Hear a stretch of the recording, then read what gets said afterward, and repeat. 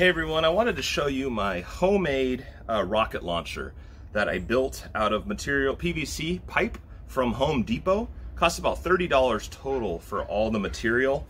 And then I just glued it all together. Actually, a lot of this I just snapped together. A couple of the parts I glued just to add some rigidity to it. But the great thing about PVC pipe is it comes in a variety of different connectors and stuff. So kind of designing your own rocket launcher is really easy with PVC pipe.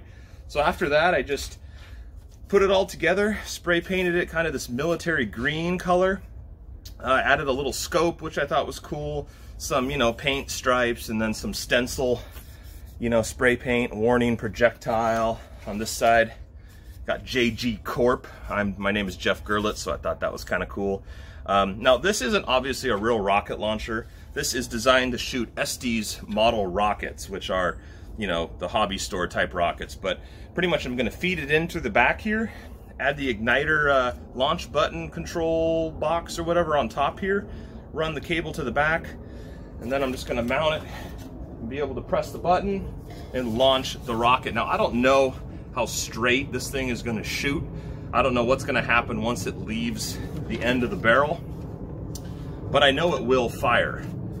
And this first video is just a part one of showing what it's like. It's not ready to go quite yet, but I will make a part two video showing how it launches. I'll go out to a field somewhere and give it its initial launch. And so other things I added were these little cool nylon plastic bolts that I purchased and then sheared off the threads and then just glued them on top, which adds a neat little dimension to the rocket launcher. So anyways, that's it.